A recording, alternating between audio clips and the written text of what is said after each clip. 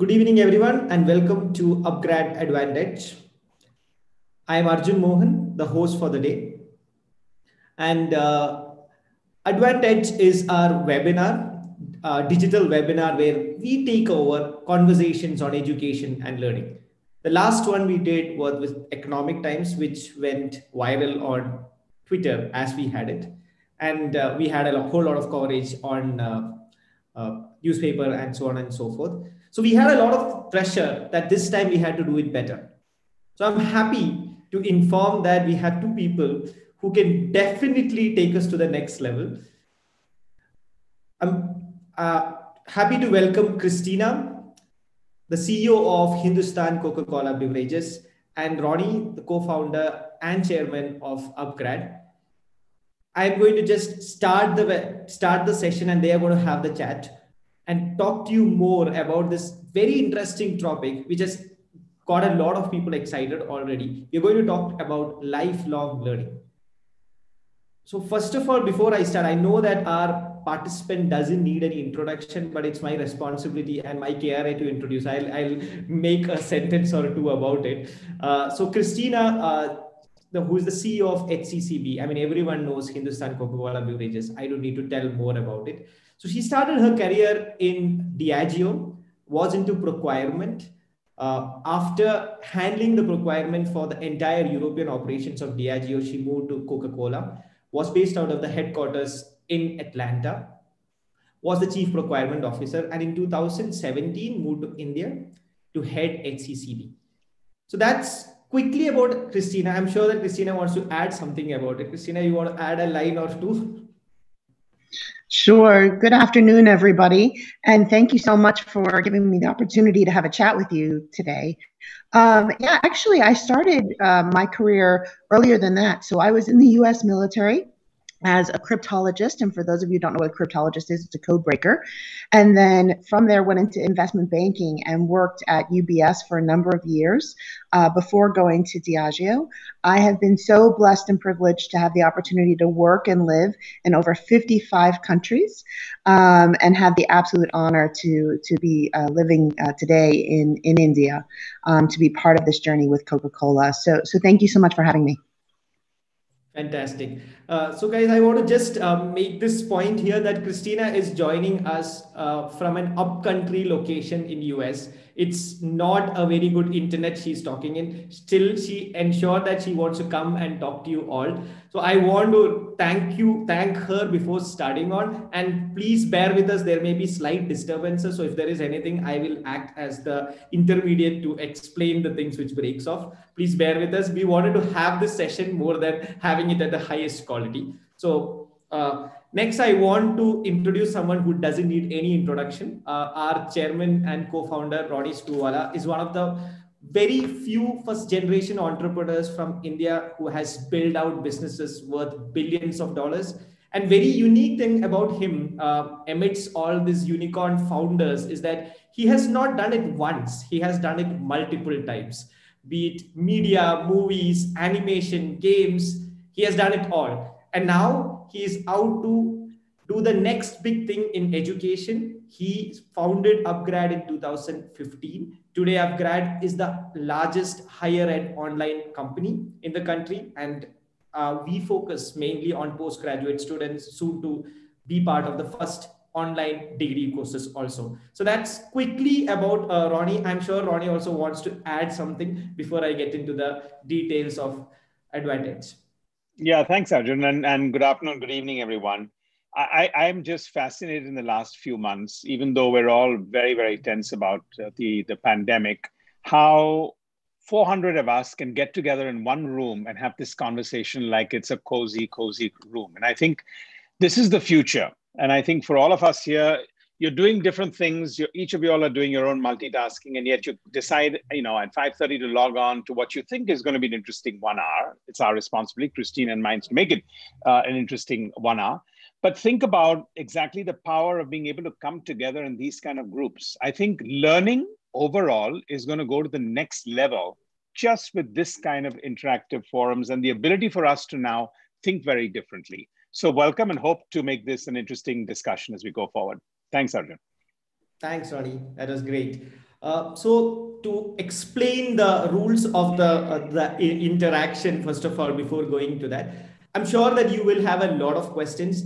Please post these questions on the Q&A chat, not on the chat, on the Q&A chat, please, so that it is easier for us to respond to it. What we have done is that after we started sending out information about this webinar, we have got a lot of inputs. We have got a lot of questions from our learners, from people who follow upGrad, people who follow HCCB, a whole lot of questions what they would like to ask. What we have done is that we have tried to bucket them together into 3 different streams.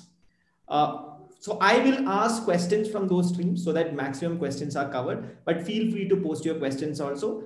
We will try to cover those also. If there is a paucity of time, our plan is to send you guys responses. So when you're posting these questions later, please feel free to drop your email ID also. Christina and Ronnie has both agreed to write, at least tell us the responses so that we can respond back to you. So to start with, so one of the themes which came out very, very clearly when we had this whole discussion about this session was the whole idea of generalist versus specialist. So it could be because of because we are living in this COVID times. What has happened is that due to lockdown, everyone is now thinking about upskilling and figuring out how do I become more and more important in my job, important in my in my career, so on and so forth. So this question was continuously coming in. So what I'll do is I'll try to customize it a bit and ask Christina the first one. So and Christina, this information is only from LinkedIn, so you can always correct me. If I look at your career, right, you have always tried to, I would say, go deep in certain areas. So I would say that you started with procurement, you really went deep and specialized in it. And today you are the CEO of a leading FMCG brand. So what we wanted to understand was how did you continue upskilling yourself when you moved from one role to another? How did you ensure that you are abreast the changes happening in the industry, and how did you stay ahead? Thank you so much, Arjun. I think it's a great question. For me, learning is something that happens every single day. And I think we have to be really aware of that learning. Most of the learning for me has been through obviously qualifications, of course, but most of it has been on the job through formally and informally. For me, I learn and try to be really mindful of learning from my peers, my boss, my team, my workers, whether they're in the factory, whether they're in the sales force, our customers, consumers. Really listen to people, ask questions, and wait for the answers. Discuss things. I read every day. I volunteer a lot. So if there's a project that's happening globally somewhere in the world, especially if I know nothing about it, I volunteer. I want to be involved because this is how we think about evolving. And then this whole new way of learning that's available digitally is just a phenomenal opportunity for all of us. The sheer availability of data that's available. If I think about as a child, if I wanted to learn something, I had to go down to the library and look it up in the big encyclopedias. Now we're walking around with 100,000 encyclopedias in our pockets. Not only the data, but the people, and being able to talk to world leaders and have conversation is just an amazing thing. So for me, I think it's more about be involved as an adult. Experiential learning has a wonderful place, and continuing to push yourselves. If you're uncomfortable that because you don't know how to do something, then that's the thing you should learn. And then on a personal standpoint, I love taking different kinds of classes in my personal life. Recent favorites, when we go someplace new, I love to take a walk with a naturalist and learn about the animals and the plant life. Pre-COVID, I took a surfing class with my teenage boys. I was terrible, but it was a fantastic experience. Every year I take several cooking classes for joy and for eating. So really get out there. There's so many opportunities to continue to learn professionally and personally, which does enrich all of us. Thank you. Yep. So I'm sure that a lot of people in the audience would have taken a lot of ideas from out of it about how you should be continuously learning or lifelong learning as a team, how it is important to practice it day in and day out. I want to put the same question to Ronnie in a slightly different fashion. So Ronnie has, as I told in the introduction, tried out multiple industries and he has excelled in every one of them. So from an external perspective, Ronnie may look like a generalist, but what I've realized after working with him is that he becomes a specialist in every industry he goes into. So I want to put this question straight to him. Ronnie, where do you think this generalist versus specialist debate is going? What do you think this world is going to look like from the current trends, and what do you see in future? So, on a lighter note, Arjun and Christina, I would say we had the millennium generation, then we had Generation Z, and now for all of us, it's Gen S. And what do I mean by that? That you need to be a generalist and a specialist in many ways. And this doesn't apply to a small generation. I think it's for a wider generation for all of us. We should really be looking at ourselves as Gen S. Why? Because if anyone wants to be a manager or even a general manager and then a leader, you will have to look at the fact that you need the days of saying, I'm only going to be surrounded by the smartest people in the room are very much potent, but you need to be equally smart in that process. When you're leading, a fair amount of the leadership today, I think, is required to lead from the front. Why? Because the world is changing too rapidly. You need to be a lot more nimble. And it's very difficult when you have a group of only specialists and everyone better than you. So my general thought process in the 21st century is, as leaders, we definitely need to be a generalist and a specialist. And I think Christina summed it up very well about the fact of how her curiosity and her ability to look at different things keeps her mind going in that context. So each one is to find their own anchor to what they want to do. But today, I can't say there's no room for a generalist, but if you're just a generalist, I think you're challenged. If you're just a specialist, you might be in a better place, but not necessarily the top leadership place. But if you're Gen S, I think you've got a better chance all around.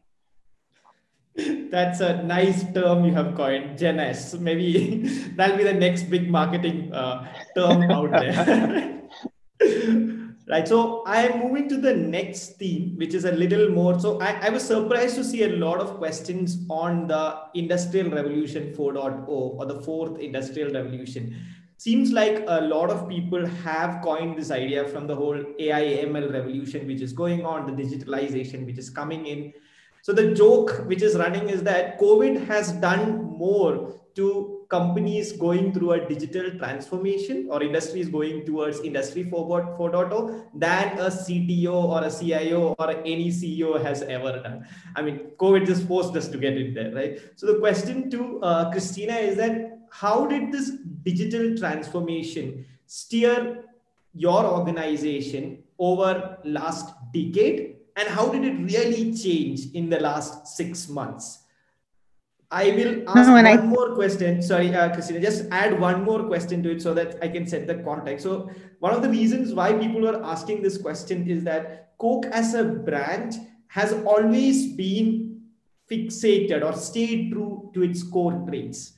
Through, I mean, almost 100 years, it's not really changed the focus on the business. It's been always about Coca-Cola. So question is it possible to stay like the same in the post-COVID world also? So I'm going to couple both the questions and ask you, because these are both interesting styles in which people ask the question. So happy to answer both. I'll take them in turn if that's okay. So the first one, if I think about digital, this has been a process of continual evolution and rapid evolution over the last decade, absolutely, and certainly across India. When I think about Hindustan Coca-Cola Beverages 10 years ago, we were honestly and with humility excited that we had, some type of automation that was happening with a sales order turned into something that was produced at the factory and was delivered to the customer. And today we have real-time visibility of every transaction, every piece of data that happens across our entire organization. Now, the big challenge is, what do you do with all that data? How do you turn all that data and information into meaningful insights so that we understand opportunities, but also mitigate risks? And if I think about just kind of 3 years ago when I first arrived to India, we had one of our big breakthroughs in having 100% digital factory. So it's completely automated. Everything is kind of talks to each other. And as a result of that, we were able to get almost half of the population of workers to be women and break a lot of stereotypes around how factories work in India. What's happened in the last 6 months has dramatically changed everything. So all of the myths or hypothesis we had about what can be done digitally have been blown away. With the exception of people still go to the factory. People still talk to customer. If there's an issue on one of my production lines, I have virtual reality glasses where I can talk to engineers around the world who can look at the line and fix the line with nobody else being there. Amazing. I can, for anybody who's a business shared services employee or a corporate employee, can actually be anywhere in the country or in the world seamlessly. We had a lot of people who went up country to their home places. We had a lot of people who had to go and take care of families or who didn't have childcare. And we were able to connect everybody digitally completely within minutes so that anybody can work from where they needed to work to be able to support their family as well as the company. So amazing opportunities and continuing to challenge. And then the role of learning, I think, has also dramatically improved throughout the digital advantage and the connectivity we have of people. I spend more time talking to other countries in COVID than I ever have before because I have no concern about the constraints that I previously thought I had, that I had to get on an airplane to talk to somebody. And now I have an opportunity to talk to people all day, every day, which has been fantastic. So over the last 6 months, although we've been very concerned about making sure that we stay safe and operate safely in COVID, a lot of the advances from a digital standpoint have moved forward. Specific to your note about Coke, so 2 things that make Coca-Cola great. This is the Christina answer, not necessarily the official Coke answer, but the official Coke answer would not disagree with me. Is really 2 things. One, we're secret formulas and recipes for some of the best tasting, most refreshing drinks in the world. And the second is all about our morals and values. And in today's society, neither one of those things have to change. So we do kind of protect our recipes, of course, but everything is made with the freshest ingredients. And from a value standpoint, this is really what makes Coca-Cola a special place. If I think about my dad when I was a little girl, I grew up in a Coke family, and my dad always taught me from an early age that Coke was filled with good people who did great things. And I try to uphold that and honor that every day. We stay committed to our values and purpose, which is about refreshing the world and making a difference in people's lives, communities, and the planet. And I try to do that each and every day in India and live up to those values. Now, how we go to work and how we work while we're in the marketplace absolutely evolves. The types of products we bring to our consumers, regional, local flavors, and changes that are happening, we absolutely evolve. But the 2 things we don't evolve is, number 1, the great taste of original Coca-Cola, and 2, what we stand for as a company inside our communities. Fantastic. So essence is, if you take care of your customer, the customer will take care of the company, whatever the changes it is. Absolutely. And the other piece is, if you take care of your associates own and steward those values of the company for you. So for me, it's all about servant leadership, servant to the customer and consumer, and also to my staff. Perfect. Thank you. Ronnie, coming to you again, similar question. So this again, I'll just go a little bit into the history. So, the question is about, how do you see, or what is the importance you see for technology in your companies right through the journey as an entrepreneur? So I especially after the coming of the Forbes article, I think a lot of people know about the initial entrepreneurship venture, laser toothbrushes, and how it was conceptualized because you saw a new technology which could bring in huge productivity, although there was zero experience in it. Maybe that is where a lot of people have been asking this question, but where do you see the importance of technology in your journey as an entrepreneur? So maybe I'll answer this in 3 parts. One, yes, I think today COVID is going to accelerate technological innovation, technological urgency, and technological acceptance much faster than what would have happened. I think even for people who were naysayers, felt insecure that technology may replace what I'm doing, are now accepting it as a foregone conclusion and figuring out how do they fit into that. So I think one thing that definitely 2020 will be remembered for in many ways is going to be the acceleration of technological solutions to anything, the way we communicate, the way we travel, the way we do consume, the way we learn, the way we consume health, and even health, which obviously was always something where you go to as a person. So that I think is really revolutionized the mind. It's like opened a large segment of the left side of your mind, which is only supposed to give you macro thoughts, and put that on the right side of your brain and made you really think. And I think for everyone who's listening to us today, they have to figure out, therefore, how is technology augmenting that? And this is not about being a complete captive element to your social distractions and your multitasking. I would caution you in that, because for a lot of people, technology sounds like I'm multitasking.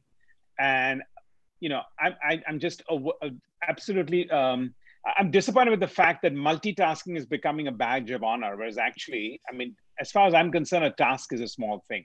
So basically, not to stray away from that, I think technology is definitely going to get accelerated, urgent, and accepted.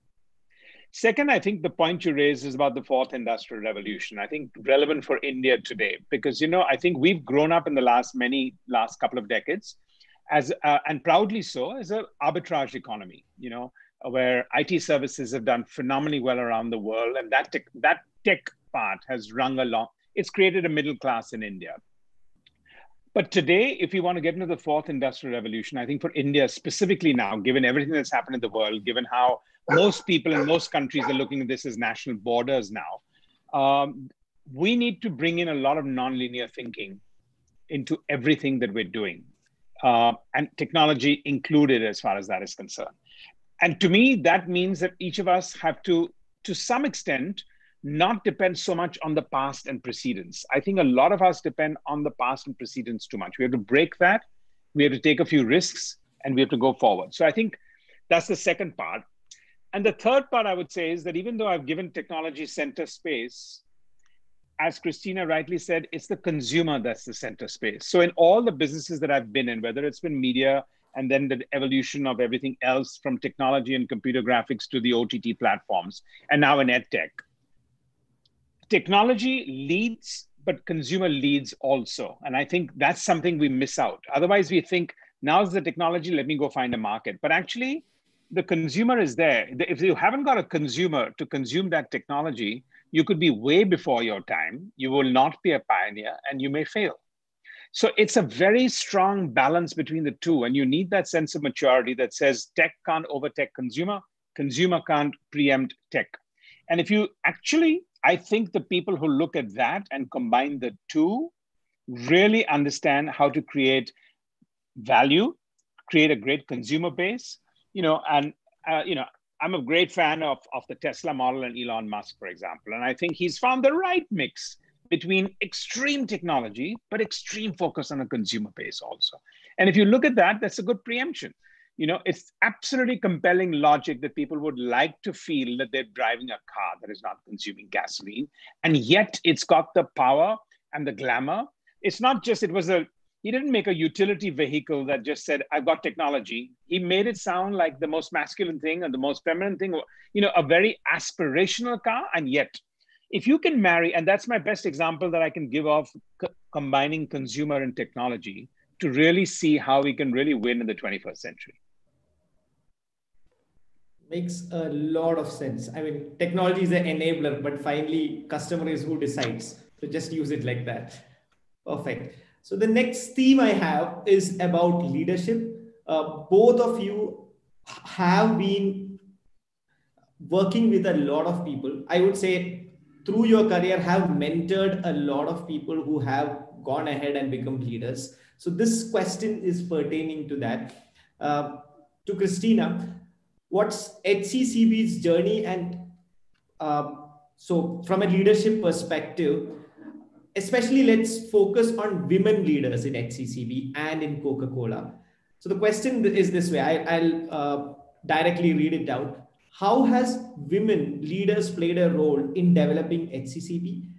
is the is the current culture fostering more leaders like that? And what has been your thought process and your leadership style to foster something like that?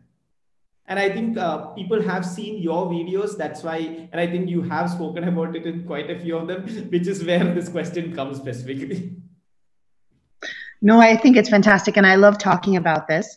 If I think just at a global level, Coca-Cola is really all about diversity. So the origins of Coke is that it's for everyone. Rich, poor, man, woman, all religions, all backgrounds. And for me, that makes a wonderful link. I am proud of the work that we've done in HCCB over the last couple of years, but I'm going to be very honest, there's still a lot we need to do.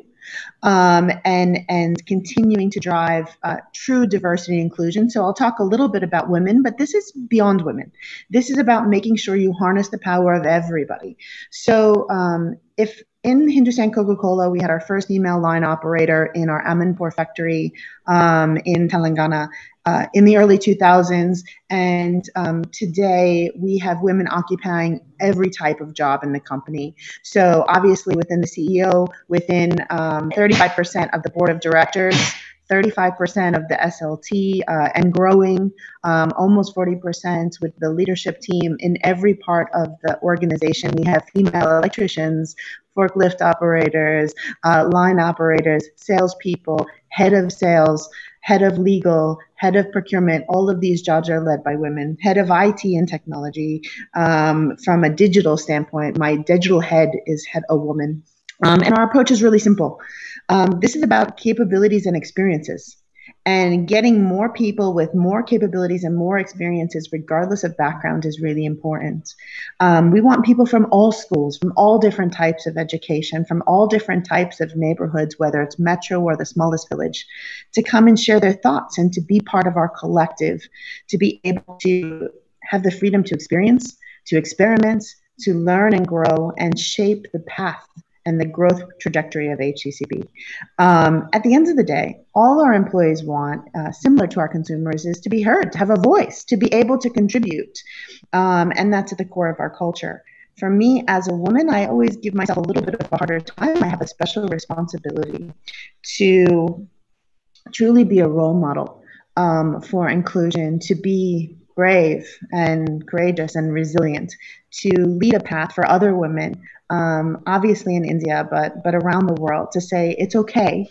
You can grow up in a potentially historically male-dominated field and still be a leader, while still being yourself, while still being a wife and a mother and a sister and a friend, and all of that can work for you, which I think is really important for people to have.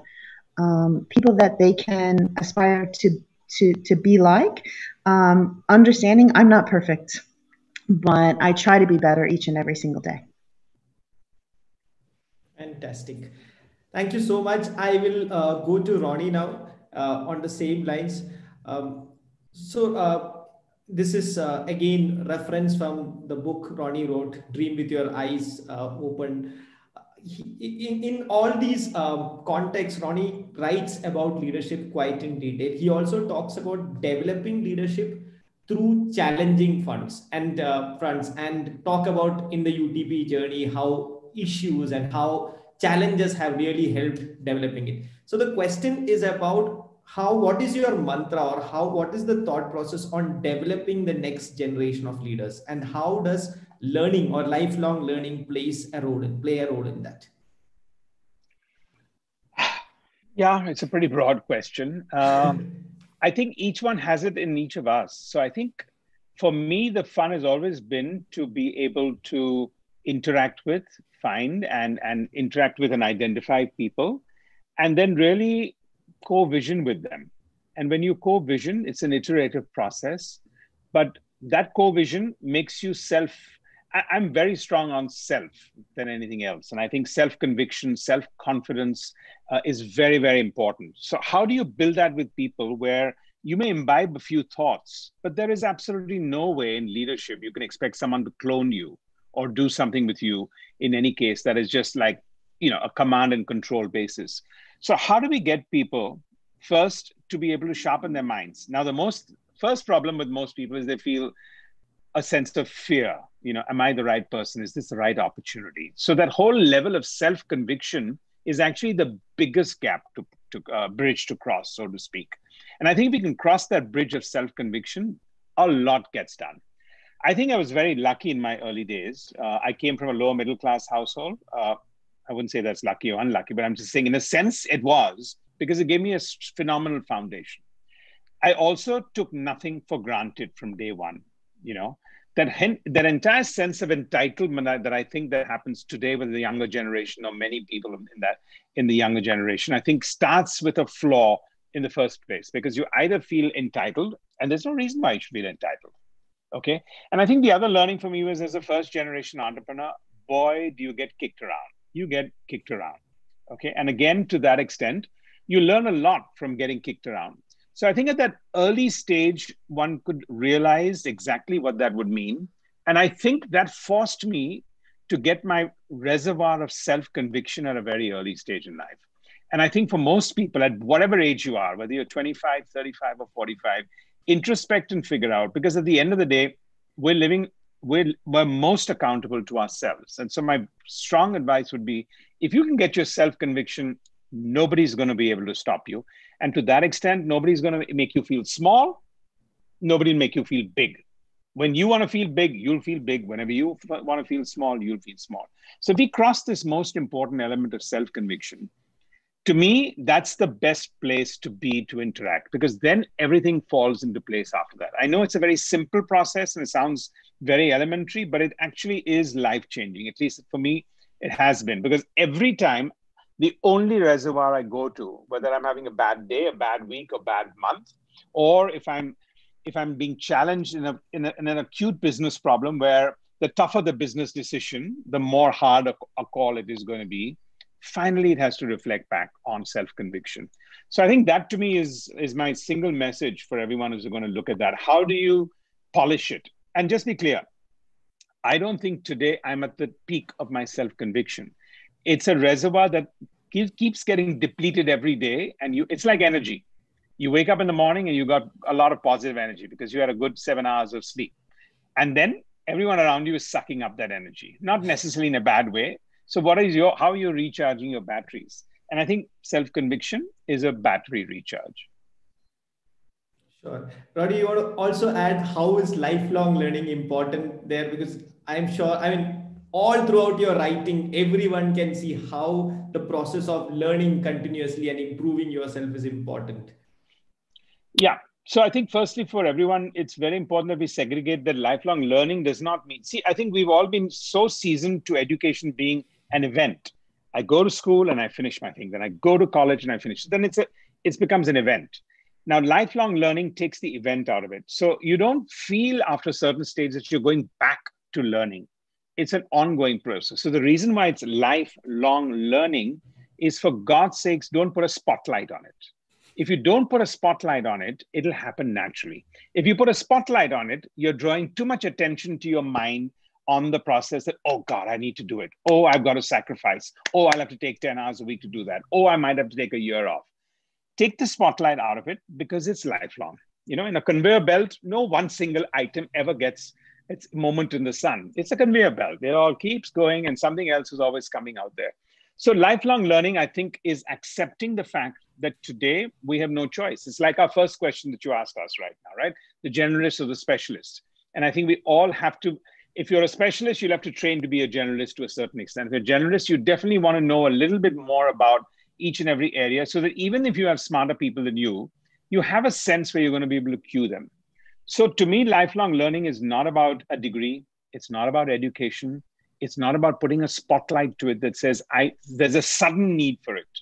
It's an ongoing need. So it may be as simple as absorbing and being curious and listening to people.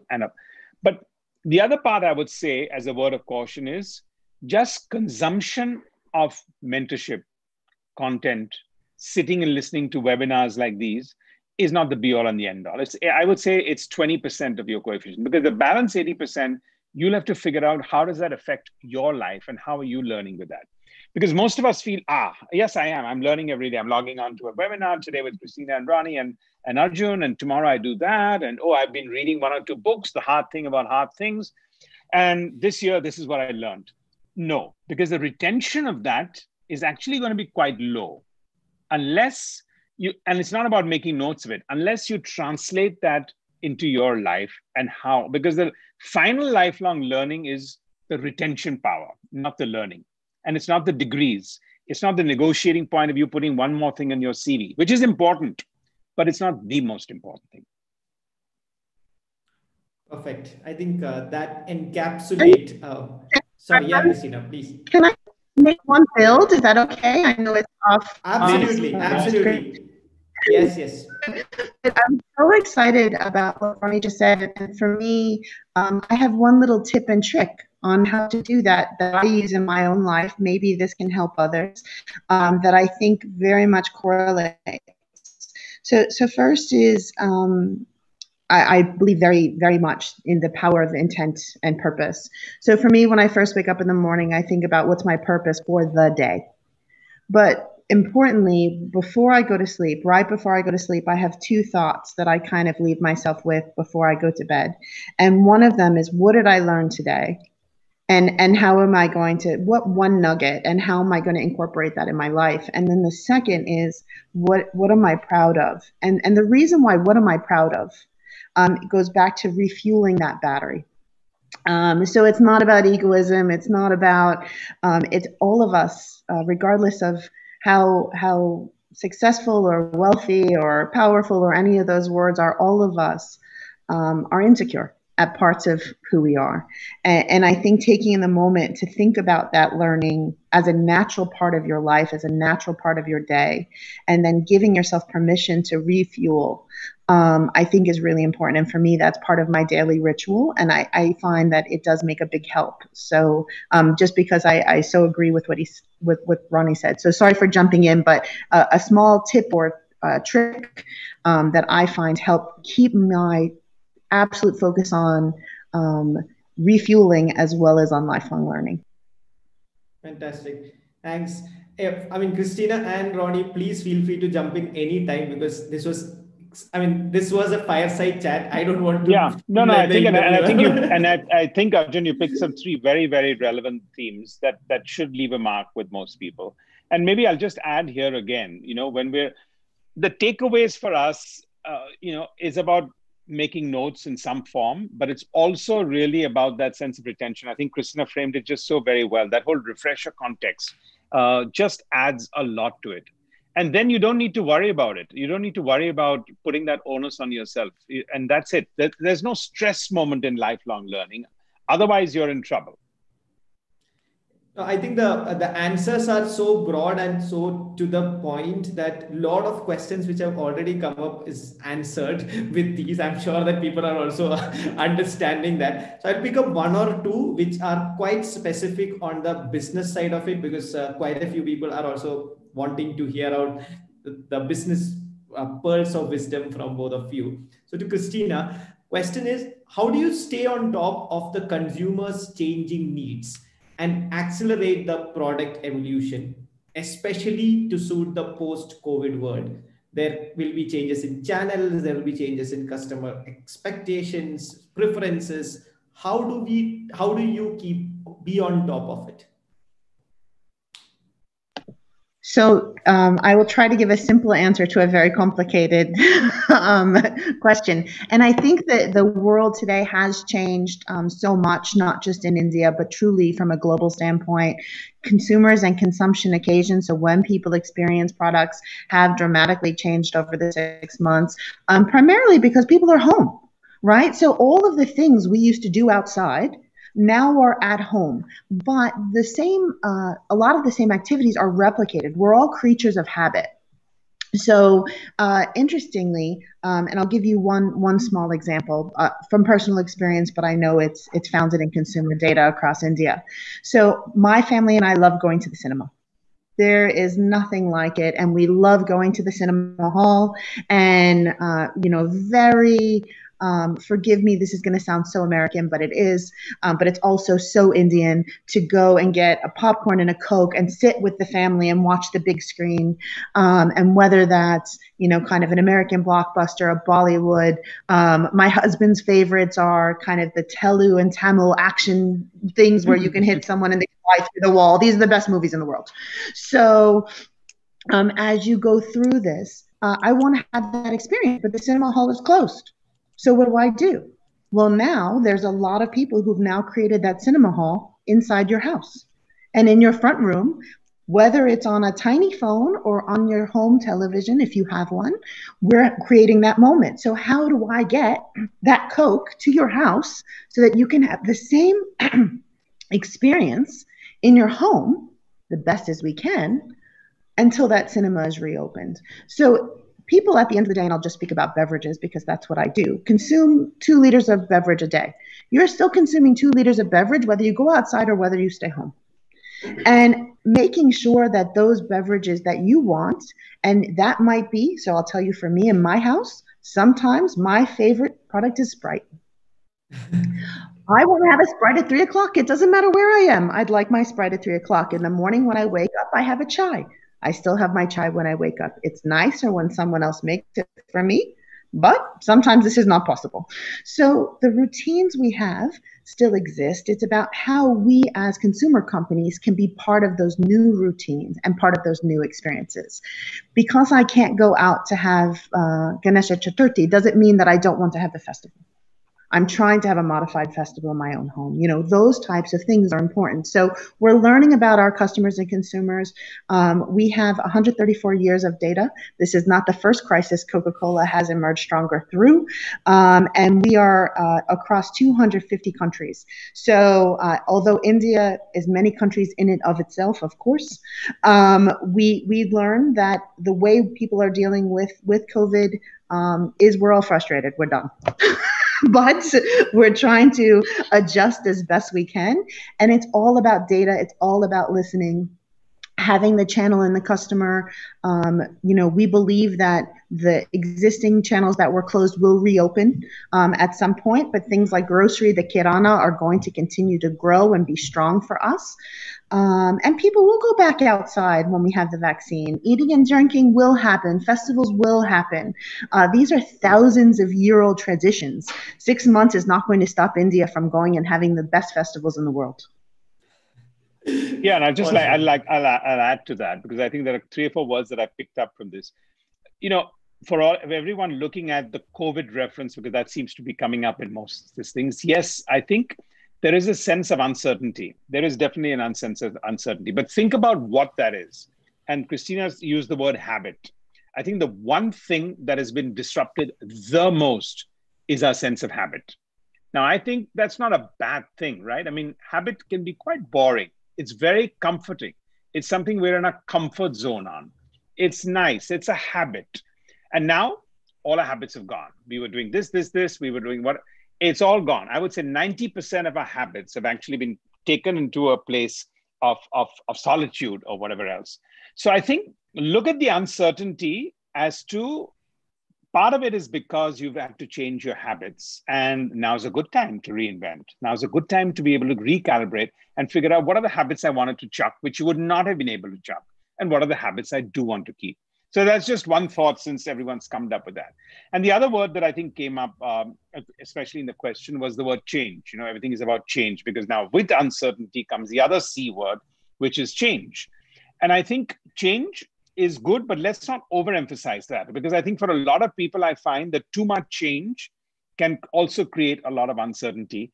And I think it's important that we look at change, which will definitely happen in the next 10 years, but with a little bit of what I would call consistency.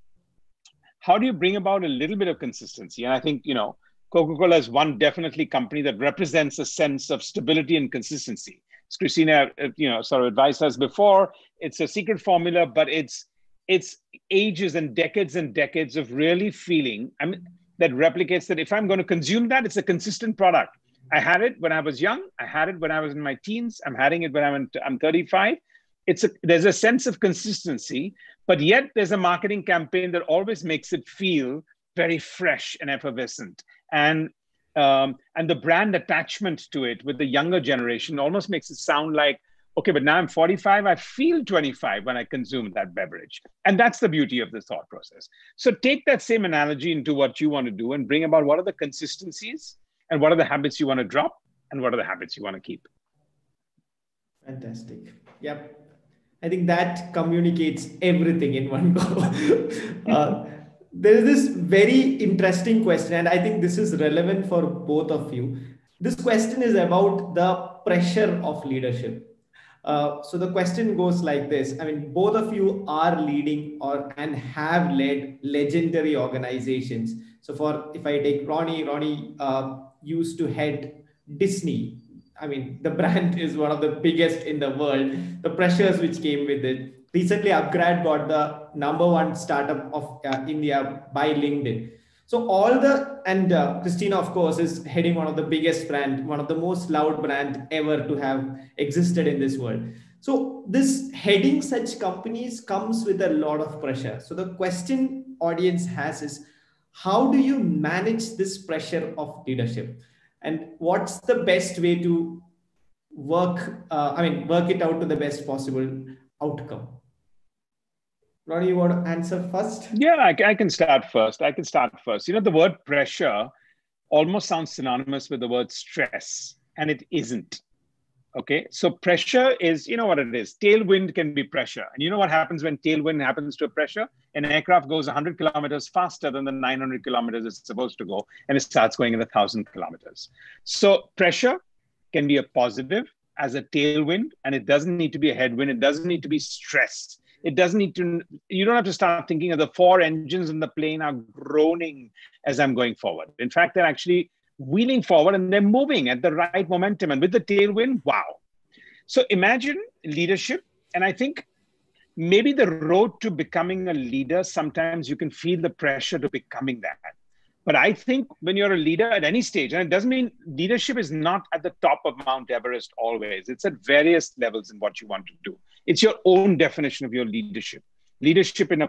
It doesn't mean that you're handling more people makes you a bigger leader, and if you're handling less people, it's the task, it's whatever else there. So I think that momentum, we should not look at pressure as a stress point. We should look at it as a very positive element. And if you can bring tailwind, and if you can enjoy that, you actually multiplier effect happens. And I think it's absolutely beholden. Leaders become leaders only when they don't feel the stress, but they feel the nice tailwind pressure. So suddenly I want to put a twist to the word pressure, which everyone thinks is, oh, pressure. Pressure is like not a pressure cooker. Pressure is tailwind. Think about it that way. And I think you might feel, wow, maybe I'll work hard and become a leader tomorrow. Thanks, Ronnie. Christina, you want to add anything? Sure. Yeah, no, I love this concept. And I do think there is a thing of positive pressure. I completely agree. For me, at the end of it, when I think about kind of what drives people and what's going to make a big difference, at the end of the day, I love my job. I love what I do. I love the company I work with.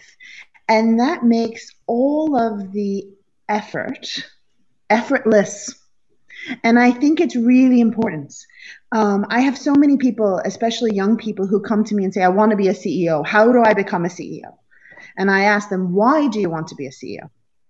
Now, I believe everyone can be a leader, but if you want to be a CEO and you only want to be a CEO because you want the designation, if you think this designation equals success, or if you want money, or you want to make every single decision, this is not the right reason to be a CEO. You won't like it. And then that pressure becomes a negative pressure. Because it's all about having a large impact, being very curious about every part of your business and wanting to make sure that you actually empower and trust other people to make decisions. You don't make all the decisions yourself because that's not sustainable. So for me, leadership is self-fueled. It has to be about an alignment of the values you have as a person and the values for the organization you're working or as an entrepreneur. It's about making an impact and a difference in the people's lives, either through product or service. But for me, it's all about having that personal passion. If you have that personal passion, then you need discipline.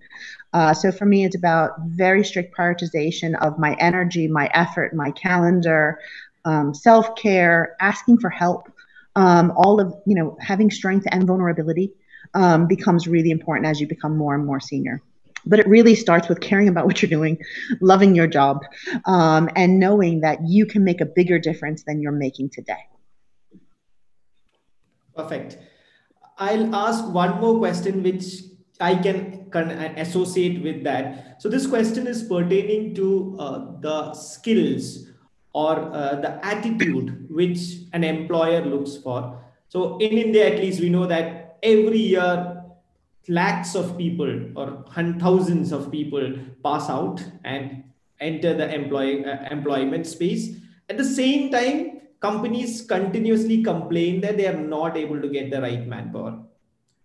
So as people who drive large organization and would have in this whole concept problem of hiring the right people, what do you think is missing? Christina, you want to go first on that? Yeah, I'm happy to go first. So very specifically in India, what I find, this is personal experience, is that we often go to some of the best schools, and some of those people, quite honestly, have been told they're the best their whole lives, regardless of their social or economic backgrounds, right? So they've been first or second in their batch since they're 5 years old, and they've been told this, and by the time they are in their 20s, they think they know everything. And in all honesty, I don't want to hire a know-it-all. I want to hire a learn-it-all. How do I get a learn-it-all? Because that learn-it-all is someone who's going to have more hunger and drive and passion to continue to learn, to continue to grow and develop. Because all of us can't have the full knowledge of the world at 20 years old, regardless of how intelligent you might be. The other big thing that I look for is less ego from an individual standpoint and more of a collaborator. I need people who can be brilliant but work in teams and are happy to be both the leader as well as the follower. Because there are times when even myself as CEO, I decide to be the follower because there might be a specialist who knows something more about an area than I do. Now, I'm still responsible for asking questions and shaping culture and vision, but knowing when to take lead and when to be a trusted advisor is also an important bit. And then really for me, it's about values. Be a great person, try to do great things every single day, make a difference in your community, and really support the company and the brands. Yeah, no, I think the learn it all part, Christina, is a very strong summation for everyone, is a very strong message, because I think, we talked about entitlement, we talked about everyone coming with a sense of know it all. And I think the learn it all actually means the right values, the right openness, the right attitude. And those are the ones that you really need to get to from what we want to get. Maybe what I'll just add is, I think the pointed question is also the soft skills. And I think sometimes your education system doesn't teach you the soft skills. Personally, I'm a product of soft skills. I did my Bachelor of Commerce. I failed in my inter, and I stopped learning after BCom. My brother has been a PhD. My dad was a managing director of a multinational, and here I wanted to just branch out and start something on my own at a very early stage. But I'm a product of soft skills. And what do I mean by that? Is that the learning, when you're a product of that, your knowledge, exactly that, learn as you grow is going to be the most important mantra. And I think everything else happens from that perspective. So I think that's one of the things that people, when they say, then they find them a little void in their employability, is not really, oh, wait a minute, you didn't understand these 3 chapters of data analytics. It's never that. Nobody ever comes and says, wait a minute, your knowledge on data analytics does not encompass this, this, and this. Have you ever had a conversation where somebody says, that's why you're not the right person for the job? Never. Okay, so it's more about how you can present yourself, because after all the knowledge that you have, if you can't communicate the same, for example, which is a very important, and communication doesn't mean you need to be the best English accent or any accent. You don't need to be necessarily the one who doesn't, you can communicate in whichever manner you want to, but that power of soft skills today, this element of competitiveness, the element of communication, the element of so many other things today are, I think, the reason why many people find that they now need to. But the only problem we do is that we find they're unemployable. in some sense or lacking, and then we put them through another formal process versus what I think is an important need for a slightly more informal process. And I would really urge companies that says, you come in, okay, you're not ready, 3 months, off you go. And that's 3 months more of what they have to do. So firstly, 50% of everything that you would have learned, you've had to unlearn. Now you're going another 3 months. So you added a lot more, another 10% to your 50%. And when you come back, you'll have to unlearn. So if you look at those elements there, I think soft skill plays a very, very important task. You can figure out what are your best soft skills. I may consider myself a good communicator, and that's my soft skill. I want to get through with it. Somebody else may think he's a great storyteller. Somebody else may think my clarity and conviction is very, very different. Each one has to have their own. But you need one or two more things than the domain knowledge that you represent for you to really excel. Just a follow-up question on that, which came. I think Christina, you wanted to add something. I think. Sorry, yeah. Just so if I think about just inside my own organization here in India, from a senior leadership standpoint or a mid-level leadership standpoint, the single biggest class I send people to or classes, they're around communication. And we had September was our learning month. We do 1 month a year where we super accelerate training, and we have all of our leaders trained. So I actually trained a class myself on September 1st. And I actually did something around effective communication specifically because of that. So even if you're great, I would say there's more we can do. And it's really beyond, Ronnie, to agree with you, it's beyond English language. It's about the clear articulation of your thoughts and ideas. And I would encourage everyone on this call to spend some time thinking about how you're communicating effectively as opposed to just the data you're communicating. And that's really been an absolute game changer for a lot of people that I've spoken to, either trying to find jobs or who already have employment.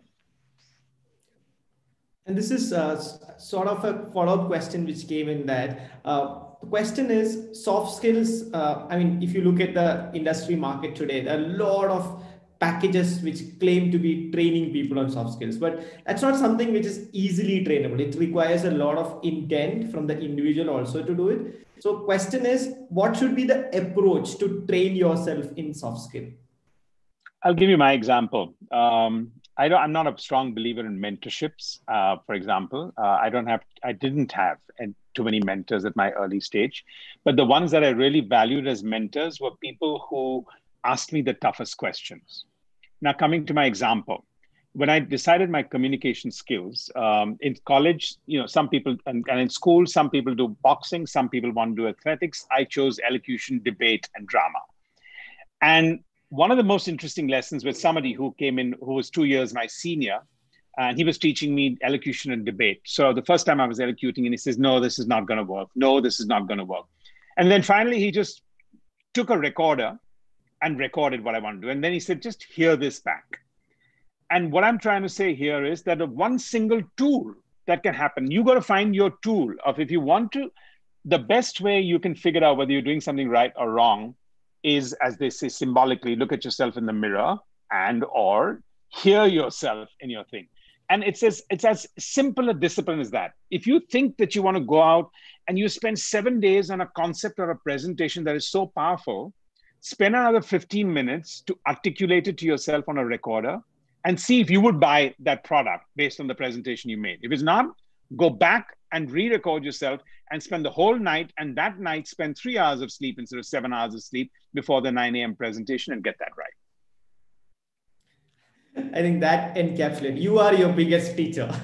Okay, I think we are coming to the end of this session. I think Christina has definitely got a point of view on that. No, I love this. I'm sorry. No. We're running out of time, but yeah. Yeah. The first time I saw myself recorded or heard my own voice, I was horrified. But because in my head I have a very deep voice, but this is not true, I know. But I do think it's a really important thing. I would discourage people from taking tons and tons of classes. I also am a little concerned about mentorship myself. I think just because the expectations people have is that you're going to meet some magical guru who's going to help you fix everything about yourself, this is not going to happen. right? So you can have a variety of mentors that you can learn different things from different people. My technique that I found pretty effective is this concept of accountability partnering. So what this basically means is people in your life who will kick you when you do something wrong, not literally, right? So if you feel like you are feeling uncomfortable when you're speaking and you're not participating, having someone who's going to be in the room next to you, it doesn't matter what their designation is, what their relationship is. It's about trust to be able to go, oh, Ronnie, do you have something you'd like to add? Or if you know that you keep on starting and talking and you don't stop. So we have some of this in some of my lovelies will start with, let me explain to you the history of the world before I answer your question, right? So, and then we start with 4,000 years ago. Whenever this happens, then it's a different, help answer the actual question, right? So these types of people in your life, professionally and personally, can help guide you, but you have to be honest with them and say, this is my problem. This is what I'm trying to solve. When you see me do this, please discreetly let me know, is sometimes more effective than a formal mentor, because the formal mentor normally is not watching you every day and experiencing with you the issues and the challenges. Pick someone who's there, who's at the table, who's in your life, who can tell you. They may not be the perfect guru or teacher of something, but they know when you're stopping, when you're being ridiculous, when you're fighting for there's no fight, all of these types of things. So be more pragmatic about it would be my advice. Thank you. Thanks, Christina. So we are out of time, and I think this session was very different. And I'm seeing the chat which people are talking about. It's like it's unlike any session we have done. This is the kind of feedback which is coming in. So which is really good. I think it was a lot out of the box. Hence, I don't want to end the session with a typical conventional question of can you send out a message to everyone? Because I think what we did through the session is our message, and there's nothing more to speak about. I want to thank once more both of you. Christina, I know the time is odd on East Coast. The connection was problematic. Still, you came in. Thanks so much for making time. And to Ronnie, I know how busy you are. Still, you accepted this 1 hour. Thanks so much for doing it. No, it's fun. Thank you. Thanks so much. Thank you. Thanks, everyone. Thanks. Thank you. Bye-bye. Bye. Bye, everyone. Thanks, Christina. Bye. Thank you. Bye, Christina. Thank you. Thanks, Arjun. Thank you so much.